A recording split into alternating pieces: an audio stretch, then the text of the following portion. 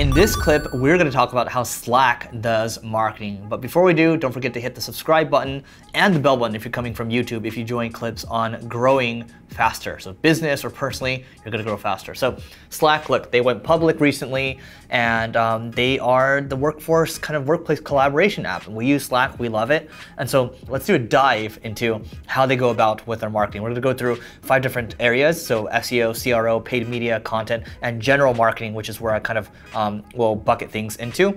First things first, when it comes to general marketing, I look at design. I think design and marketing go hand in hand. I think design's done really well. The app itself is done really well too. Being able to kind of, it's very simple, right? They just focus on, what they do well. And then there's a demo that you can go through too. So I like that. And I do like the fact that they have the customer stories on the homepage too. So, these are big companies, Intuit, Lyft, Shopify, Everlane. These are how people use Slack. And also they have this report here on the state of work. So when it comes to content marketing, I like looking at these reports because they take time to do.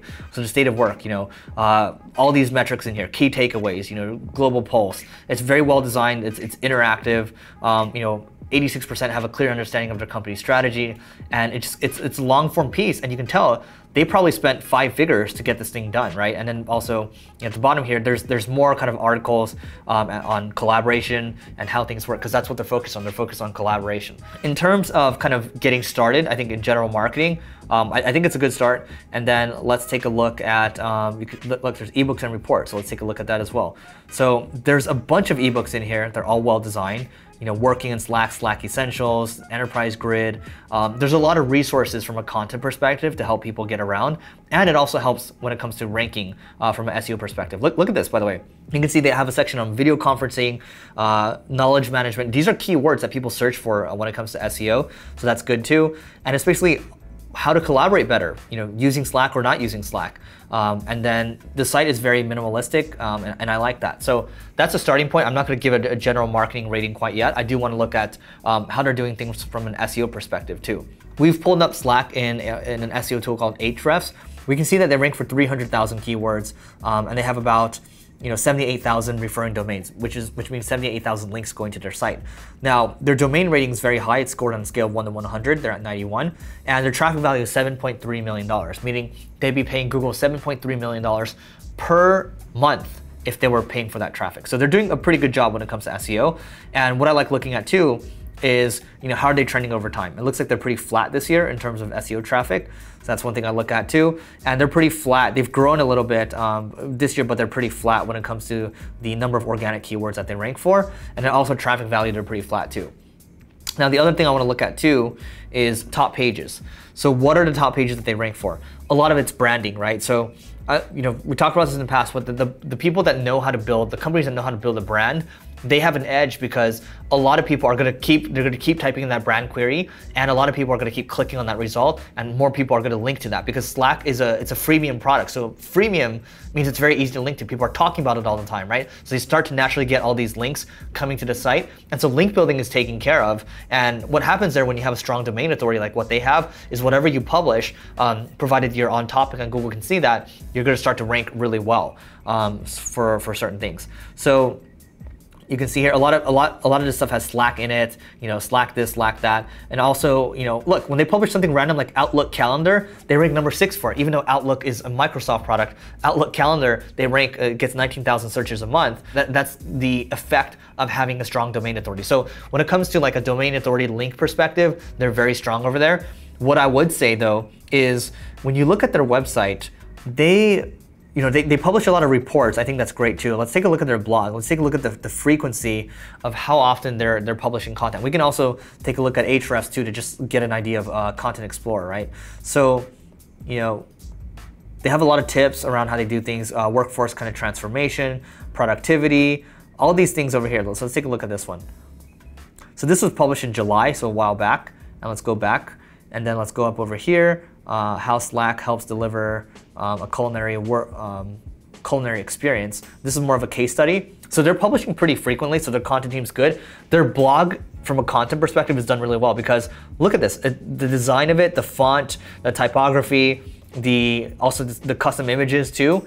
And the way it's just very clean, right? And then also in here, there is a Slack tip where you can basically go deeper into the product, right? And sign up for it. And then get started with Slack, right? So there's a call to action. So that's really good. And then here's some additional posts. So from a design perspective, look, they're really, really, really strong. So I do want to take a look at the Content Explorer section. So in Ahrefs, there's a Content Explorer section. We can take a look at how Slack is doing things. And then, oh wow, look at that. So we can see over time in the last, let's do like the last 12 months, okay? So we look at the last 12 months, check this out. You can see at the very end over here, towards August, in July, they publish a lot more content. They're increasing their frequency, so they're getting a lot more aggressive with the amount of content. And the new content that they're publishing, this is like 300 to 400 new pieces, right? So I do want to come back to Slack in a second because I do want to talk about something else that they have. But in general, they're publishing a lot of new content, but they're not updating, they're not refreshing the content that they have already. So you can see there's a little sliver of a dark blue in this bar in August, and the light blue one just means they're publishing a lot of new content. And so that could be user-generated pages, that could be company pages, for example. We don't know what that is exactly, but we can just see like what's going on here.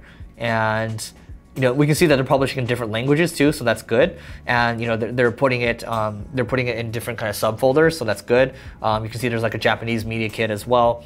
So in general, when it comes to like publishing, I think they're kind of missing the boat when it comes to like refreshing content. So that's from an SEO and content perspective. So that's something to keep in mind. Slack is creating a lot of content kind of centered around it's kind of centered around like, here's how you can use like Slack better. And there's like some case studies here and there. I don't see a lot of tips in terms of like helpful, how can they generate more top of the funnel traffic where they're supporting people that might become their customers. So thinking about it from that perspective, there could be other types of content that they could be publishing, because right now they're just very focused on collaboration stories. There's a lot of reports and things like that. But I would say probably can take it a step up and look at how HubSpot does things. HubSpot will write about random things like blockchain. How does blockchain make any sense? Well, somebody that's reading about blockchain, they might become interested in a CRM later. The whole idea behind that is, what do your customers need to be successful? Even if you're getting started with blockchain, you're probably going to need a CRM to become successful, right? With Slack, what kind of content can you create to really take advantage of that domain authority? Create different types of content in addition to what you have already, which is really strong. I think it's more kind of middle of the funnel to bottom of the funnel type of actions, and see where you can go from there. Because you already have a freemium product that you can lead with if you're Slack, and you can go to distance with that because it's a very linkable asset with what you're doing. So now let's take a look at. They do have a section over here on there's a resources section, and they have webinars too, which I think is great. So great from a content perspective. The state of work report is also good too. So I would say from a content perspective, I think they're probably doing like an 18 out of 20. That's the rating that I would give them, just because I think they can do more. They have a lot of the stuff covered, but I think with that strong of domain authority, they can do, there's more types of content they can publish, and I just think they're gonna have a lot more traffic coming in. So from an SEO perspective, I think they're taking care of there too. I'd rate them an 18 out of 20 just because they have a great freemium product. They're leading with the product. Look, they've got a strong brand too. Freemium product, that's gonna get a lot of links. The level of the content that they create around the reports, that's gonna attract a lot of links too. So they're doing really well from an SEO perspective, 18 out of 20. Now, what I would say too, from a conversion standpoint, CRO standpoint, they're doing pretty well. My question would be, what other types of landing pages do they have for different types of industries? So, resources over here, resources library, they have a section for enterprise solutions over here. Great. They do have stuff for engineering, sales, IT, marketing, customer support, human resources, project management. So I think they're pretty good there because they know to optimize for the types of market segments over here. The headline's not that good to me. I think it can be optimized. I think if you can personalize it a little bit, look at the IP address that these B2B companies are coming from because you're trying to sell to the enterprise, personalize it. I think using a CDP, customer data platform like Hall.io, you can enrich the people that are coming into your website. And then let's say Coca-Cola is visiting your website, you can basically enrich that IP address, find 4 people from their marketing team as an example, or their sales team, and then automatically put them into an outreach sequence. So it's basically automatic ABM that you can be doing. I think chat might be helpful too, but maybe you don't want to slow down your website. But having chat in here, serving those people, collecting those leads, I think that's a missed opportunity when it comes to what Slack is doing. So I think from a CRO perspective, I'd probably give it a 17 out of 20. The last thing I want to look at here is how they're going about with their ads. So you can see here, in terms of ad spending, they're not spending a lot of money on ads. The question is why? They probably don't need to spend a lot of money on ads because Slack is such a good freemium product out there. So their whole thing is, getting people in, landing people and letting all the accounts spread virally in an organization. So one person might sign up for Slack and then a couple other people start signing up and it starts to spread virally. So that's how it works for them. That's how, they can convince people to start using it. It's a free thing to do. Now, what I would say here is, you don't see much money being spent here from an advertising perspective. You can see sure, they have a couple ads here and there. Now the question is, where can they be spending money? If they're targeting the enterprise, where can they be spending money? Can they be spending money on LinkedIn?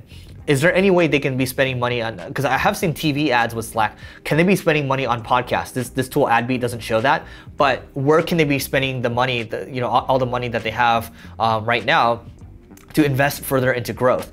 And what I would say is there are a lot of opportunities. I think there's a lot of affluent people listening to podcasts, especially you talk about collaboration, you talk about the workplace. There's a lot of podcasts out there where you can sponsor them. And then what I would also say too is taking a look at LinkedIn. LinkedIn has a lot of possibilities that you can do where you can target with the video. You can retarget people too. The amount of traffic that you're getting to your site, all these different pages, you can be retargeting people with different types of ads. When it comes to retargeting on Google, Facebook, YouTube, it just makes sense, especially if people are getting further down your funnel. From a paid media perspective, I'd probably give them a 14 out of 20. I think general marketing, I would give them an 18. So their score over here is 85 out of 100. So I would give Slack an 85 out of 100 in this teardown. Let me know what you think in the comments. Do you disagree with me? Do you agree? Do you like Slack as a tool? And don't forget to check out the next video if you're watching. And for whatever it is, the next video, the next clip, don't forget to check it out because you want to grow. And don't forget to rate, review, and subscribe. And we'll see you tomorrow.